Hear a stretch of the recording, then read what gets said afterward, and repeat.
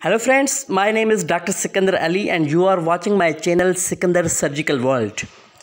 Today I am going to explain the Aberdeen knot for you. The Aberdeen knot was invented by Sir James Lanmouth at the University of Aberdeen in 1932. So this knot is useful for the continuous sutures where at the end we have only one limb. Okay, so suppose this is a rectus sheath wound. Okay, and the last stitch should be left as a loop. It should not be completely taken or pulled. Okay, so principle is that take a loop from a loop for 6 to 8 times. Okay,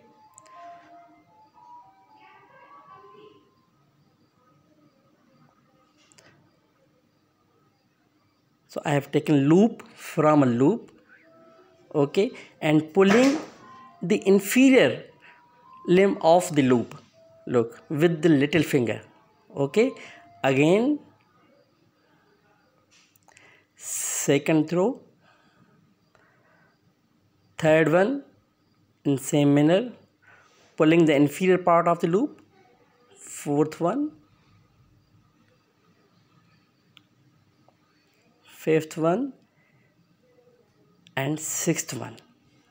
Okay, so this knot is still not secure knot or stable knot. With slight pull in the limb will make it open like this one. Okay, to how to make it secure? Okay, again take a loop. We are repeating.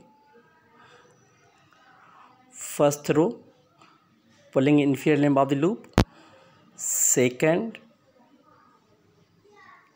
third,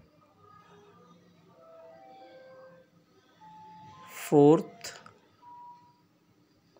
fifth, this is sixth one. Okay, and the last, the limb should be passed through a limb in opposite direction and pull it to make it secure. So this is not a secure, look, I am pulling, it's not opening. So this is a secure knot for the continuous sutures. Okay, in the end you can bury the knot in the tissue by taking an stitch through the tissue. This is not necessary.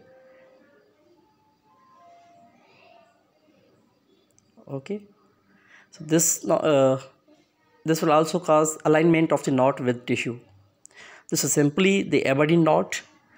Subscribe my channel if you like the video. Thank you very much.